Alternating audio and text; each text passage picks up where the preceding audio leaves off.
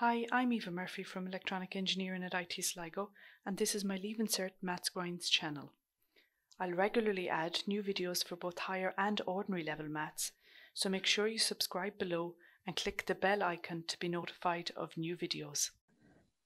Okay, so this is the first question in a series of revision questions that we're going to do. So we're starting off with algebra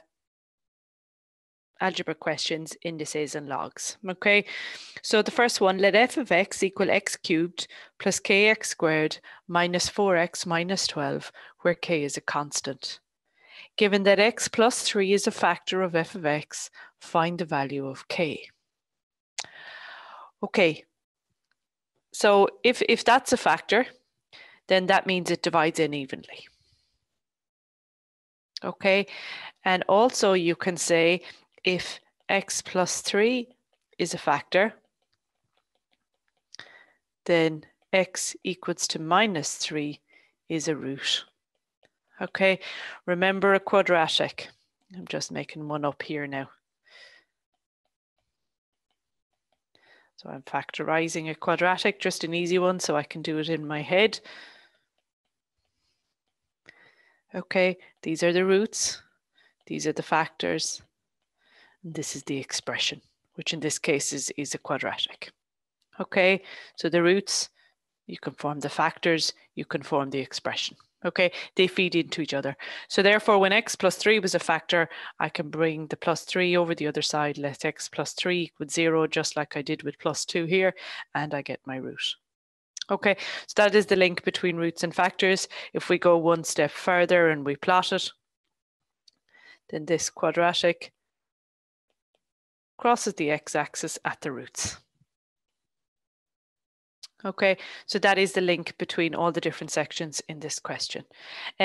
Why did I bother doing that? Well, if I sub in x is equal to minus 3 in this equation, it should satisfy it. And by that, I mean it should go in evenly.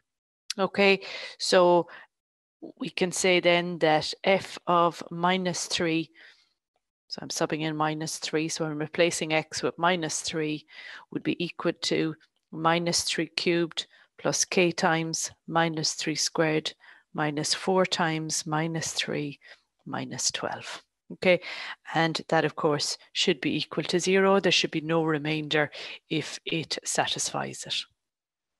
Okay, so let's work that out. So minus 3 cubed, 3's are 9, 9 3's are 27, minus by minus is a minus, plus k times 9, minus by minus is a plus, 12 minus 12 equals 0.